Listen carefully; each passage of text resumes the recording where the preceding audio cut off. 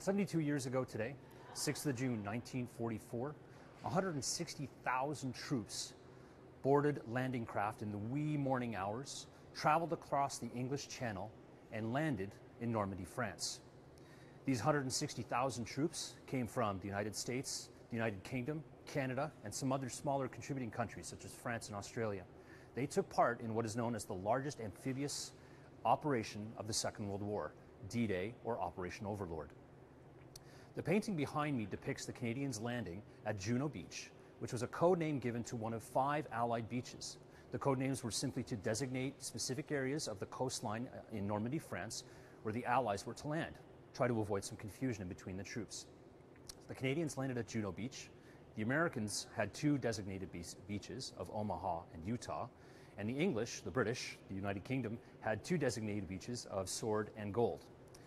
The Canadian landing at Juno Beach saw roughly 15,000 troops taking part, Canadian troops, accompanied as well by tanks and supporting aircraft and a naval bombardment.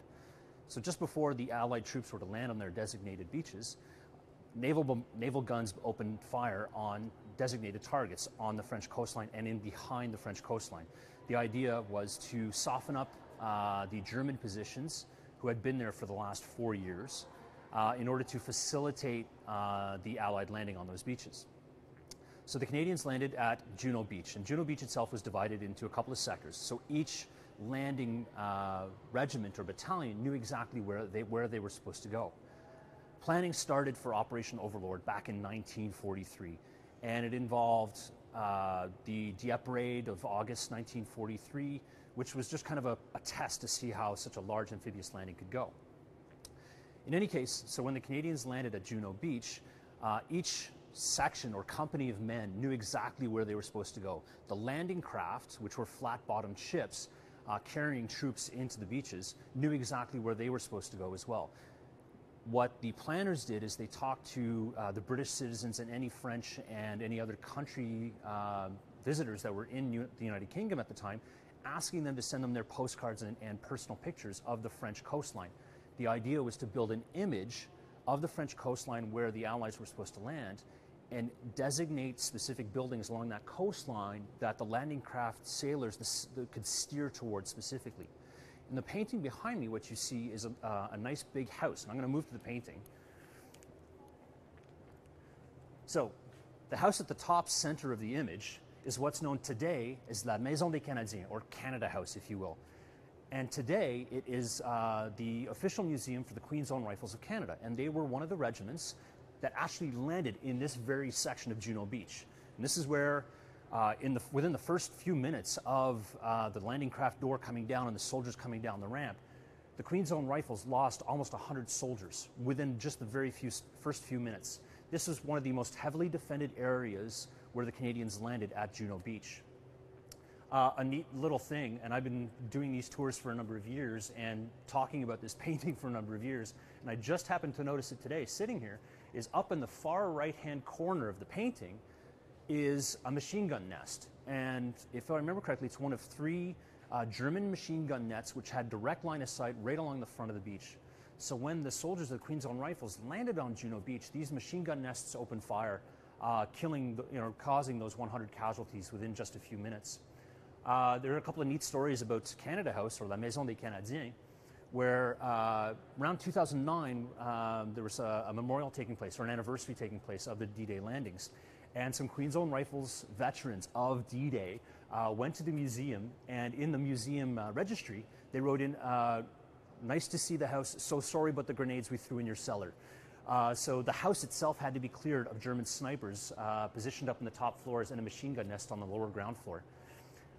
The great thing about this painting is it depicts what D-Day would have been like for the Canadians when they landed at Bernières-sur-Mer, this little village.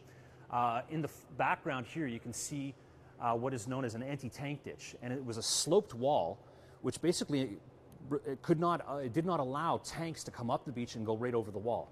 Along the top of that sloped wall was barbed wire, which would then impede the advance of the infantry.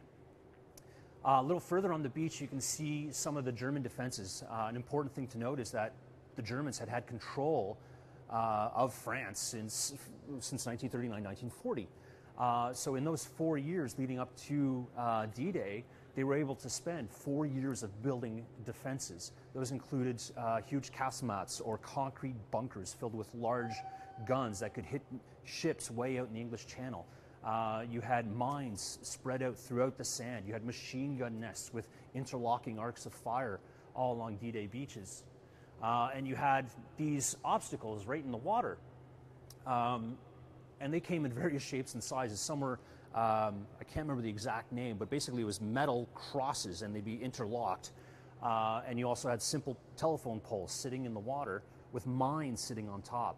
The idea being that any landing craft trying to land on D-Day would hit those landing craft, hit those mines on top of the obstacles and just be blown up in the water. Canadians on D-Day, we suffered about 1,000 casualties, 359 confirmed killed on D-Day.